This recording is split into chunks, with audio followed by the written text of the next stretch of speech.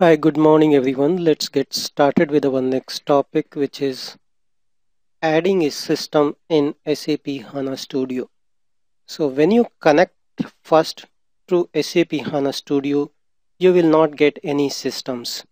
Okay, so HANA Studio, as you know, is a client tool which we install whenever we start working on HANA. So you install HANA Studio in your PC.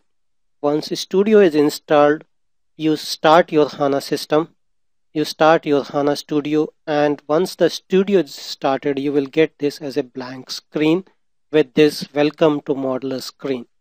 Okay, or you may get a welcome screen like this. Okay, so basically these are the two screens that you most probably get when you start working on the HANA system.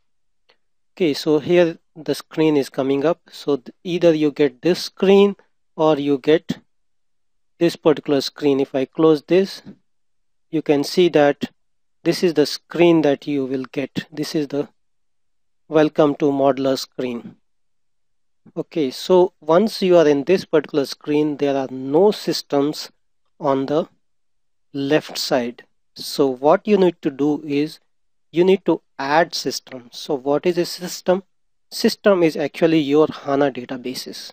So whatever databases that you want to work on, you will add those databases, the HANA databases here. So how do we add them?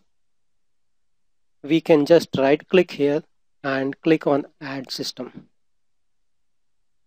Okay, so we can directly add the systems. Now let me add one system here and we will see that how that system gets added, what is the information we need to supply while adding the system. So first thing what we need to do is we need to add the host name or IP address of the system so that it will try to establish connection with the system. And now it has the IP address or the host name. And second thing is it needs the system number. So when you do HANA database installation, it needs to be installed with a particular instance number, which is in this case is 00.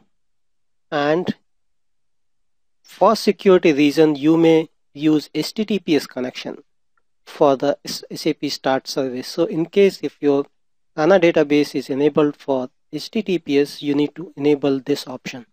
Okay, in my case it is not, so I will not select this option.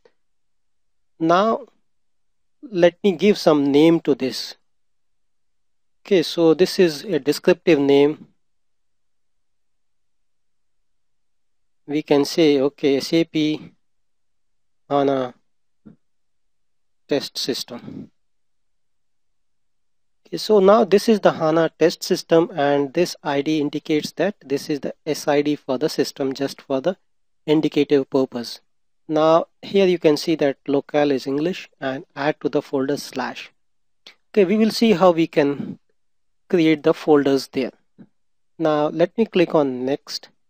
So just take note of this information. This is your host name or IP address, instance number. So this instance number indicates that, say for example, if the instance number is 00, so from your laptop or desktop, this particular port, that is port number 3615, so that port should be open, otherwise you won't be able to connect. Okay, so this IP and the port number is that we just mentioned, that this is the port number that should be enabled, or that port should be.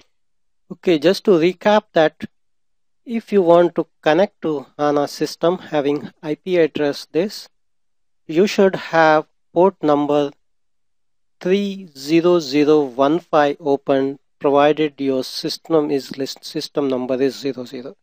Say your system number is say 10, the port that should be opened is 31015, that is 3 system number and the port number, so that port must be opened. Okay, apart from that, there is another port which is required to be open, which is 5